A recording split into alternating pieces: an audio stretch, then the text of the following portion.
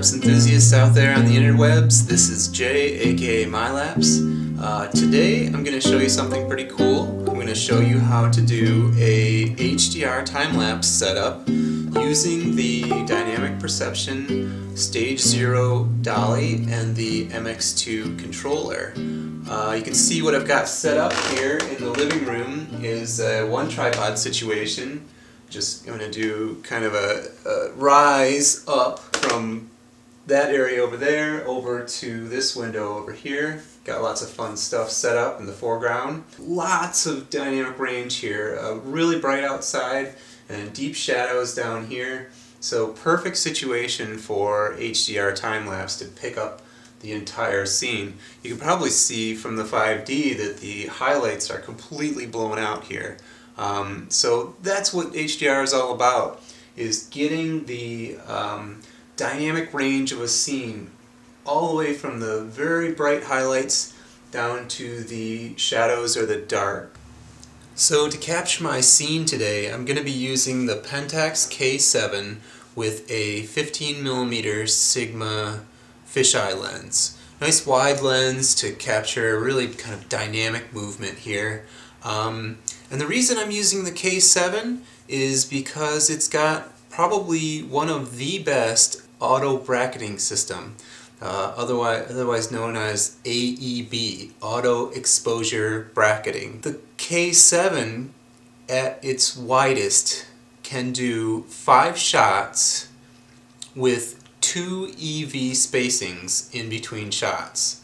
So that's a pretty wide dynamic range of shots, 5 shots, going 2 steps each. So that's 10 stops of dynamic range added to the existing, say, 10 to 12 stops of range. So I could probably go on and on about different cameras and their AEB advantages and disadvantages, but instead let's just get down to the nitty-gritty here and talk about how I've set up the K7. First and foremost, I have the mode dial set to manual up here. Very important, you want to always shoot manual so that you don't have shift in exposure as the sequence goes on.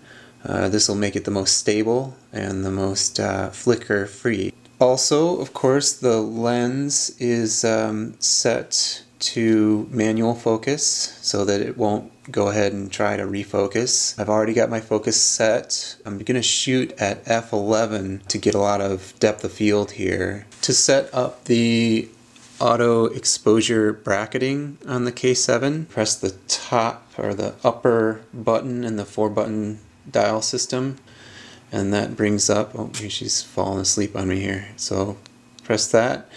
That brings up a series of options here. This one over here with the plus minus and the little gradations behind it is the exposure bracketing setup. And then here's your range here. You use your back dial here to dial the amount of stops between the frames. There you can see it goes all the way up to 2.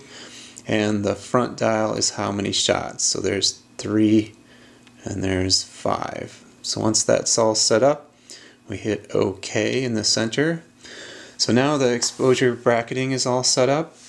And I've gone ahead and worked out my exposure already on this. But what you want to do is try to get from your highest exposure to your lowest exposure, basically highlights all the way down to the shadows. So let's give it a quick go here. I'm going to press the button and hold it down. There, it went through all the brackets. A quick note there, you notice that it took a little while for the files to actually save onto the memory card. That's going to be an important factor. I'm going to have to make sure that my next shot doesn't happen before that's done with, because you know, if you're doing this style of shooting and you begin your next sequence or your next series of exposures before files have reached the buffer is cleared, should I say, then what's going to happen is over time the buffer is going to basically back up and you might lose some shots. So that's an important factor when shooting HDR time-lapse. For this particular scene, I don't think I'm going to run into that problem because I've got a lot of sun here. I'm going to do pretty long intervals. So let's look at the results of my exposures here. I'm going to hit the play button. Here you can see it's just picking up the highlights, and let's go through a little more highlight. And now we're starting to see a little bit of the interior, and even more of the interior, kind of the mids. And now there's the actual interior. So that picks up pretty much everything. So I'm all the way, I can see detail right down here, even in the deep shadows here, and all the way up to the highlights way up here, these really high highlights. So here we are on the MX2 side of the equation. As you can see, here's the shutter cable heading up to the K7. Here's our 12 volt power supply coming in, and then here's our cable heading off to the motor. The first thing we need to determine is how long the MX2 is going to hold down the shutter to allow the K7 to go through its entire AEB sequence, its auto bracket sequence. Now, the K7 has a feature in it that's kind of a one-touch AEB, so you can just trigger it once and it'll go through the entire AEB. But that's not the case with all cameras, so to illustrate a point here, I have that feature off on the camera, so we're going to set the exposure time long enough for the 5 shots to fire off on the K7. So that's in the camera area of the menu, so we're going to hit the far left button here to go into the menu system. Oops, I hit it twice actually, so I'm going to back up. Now let's go down to the camera settings, and what we're looking for, of course, is the exposure time. Here it is, so we're going to enter in. I've got it set for 2 seconds right now. I have a feeling that's not going to be enough. The K7, on the K7, the longest exposure is 1 second, so I bet it's going to be a little bit longer. What I'm going to do real quickly here is just hold it down and kind of count off how long it takes. So here I go. Hold it down, 1 1000, 2 1000, 3 1000. That was about 3 seconds. Let's keep it safe. Let's go up to 3.5 seconds. So we're going to increase this value up to 3. Yeah, that's close enough. 3400 milliseconds, so close to 3.5 seconds. It's going to hold down it's going to trigger for 3.5 seconds. And let's see if that will be enough to get all 5 shots off. Enter. Then I'm going to go back up to the top. Make sure, yeah, the K7 is ready. And let's try it again. 1, 2, 3, 4, 5. Yep, got all 5 of them. 1, 2, 3, 4, 5. Excellent. So I'm going to turn it off.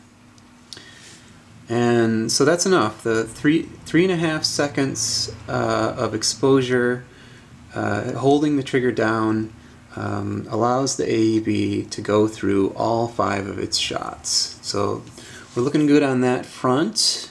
Now I'm going to do something kind of fancy here with this movement. I'm actually going to have it slowly ramp up to speed and then slow down at the end to a stop. So it's going to basically take a certain amount of shots to get up to speed, and then it's going to decelerate that same amount of shots. So how we do that is we go into the menu system. This is a setup for axis 1. So I'm going to go in, and what we're going to set up is the ramp shots. So this is the amount of shots it's going to take to get up to speed and to decelerate to a stop. So if we go in here, I've already set it up to 100 shots to get up to speed and to slow down. So that's all set. I'm going to hit enter. And that's all we need to do for that. Now we need to let the system know how many shots total, so that it knows out of that total it's going to take 100 for the start and 100 for the stop. So let's go down, and that's in the camera section. So let's enter and go in, and there's the max shots. I've done a little bit of testing here, and I've already figured this one out. 360 shots at the amount of movement per shot that I've already determined. I'm going to do 0.2 inches per shot. We've got 360 shots. 100 of them will be acceleration and 100 of them will be deceleration, which means about 160 of them will be at the top speed, if you will. Okay, so let's enter that.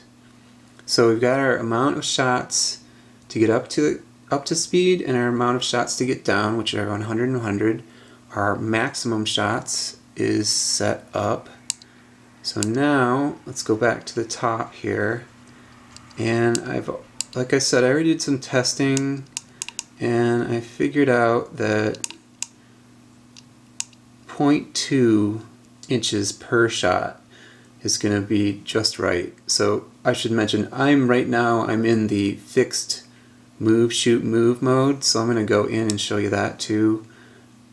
In axis 1 I have the fixed SMS, which is fixed shoot, move, shoot, set to on.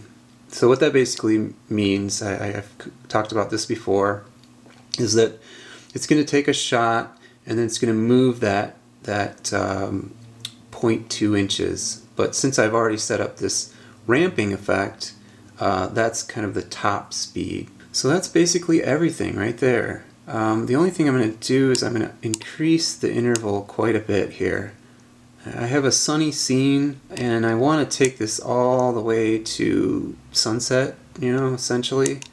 Let me check my time real quickly here. Yeah, it's about 4 o'clock and the sun is going to set at about 6:30 tonight. So if I set it to 30 seconds, that ought to be about that time period. A little less than. It seems like it's about right. Oh, come on now. I want 30 seconds. Oops, passed it. 28, 29, 30. Okay, so now we got our entire setup here. Its top speed is going to be, top speed or top movement per shot is going to be 0.2 inches.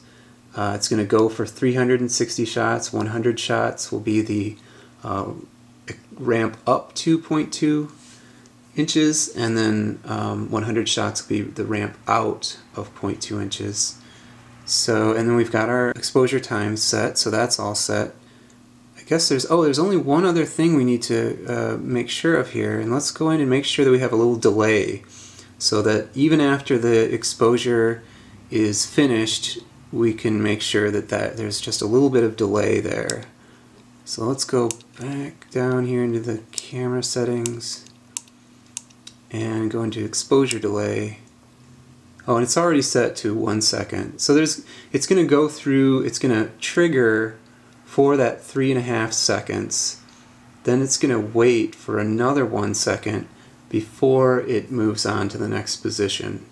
So we should be good there, I think. So let's back it back up. Everything's all set up. So yeah. Oh, one more thing. I'm just going to go ahead and go into the K7, into the menu system, and I'm going to give it one last format, just so that I can make sure that I have a nice clean card to start with, and also that the brackets, that I won't have any kind of extraneous shots, that every single set will be there for my HDR bracketing. So let's go ahead and send this thing on its way and see what happens here.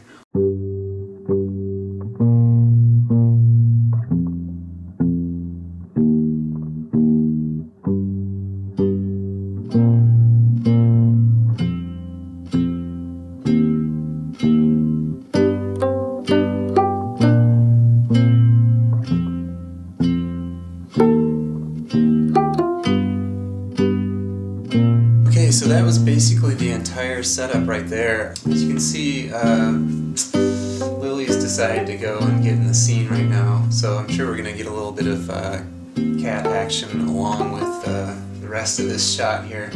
But it should be pretty interesting. The shot's going to kind of rise up, as I was saying, and move from generally that side up to kind of framing in this window over here, and some of our fun paper mache Halloween decorations that we have going on around here. So the system's going now, so you can kind of hear it. Let's give it a second here and it'll probably start to go. 30 seconds per is pretty long. So there we go. So there it goes. 5 shots off, little delay, and now it's starting to move on its way up.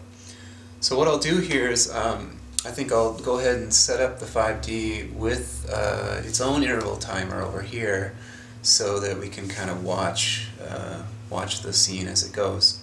So that's the basics of setting up an HDR time-lapse with a ramped start and ramped stop using the Dynamic Perception Stage 0 dolly with the MX2 controller. Yeah, as you noticed, again, the MX2 controller we're still waiting on the enclosure. Hopefully that's going to be in our hands pretty soon here, so we can start showing it off with its proper enclosure. Otherwise, hope you enjoyed that one. Hope you learned a little bit along the way, and maybe what I'll do for a second part of this series is to show you how to post-process an HDR time-lapse, because that is its own monster, or I should say that's a monster of its own character. So maybe what I'll do is I'll kind of walk you guys through that process as the follow-up to this shooting process. Thanks for watching, and this is Jay signing off.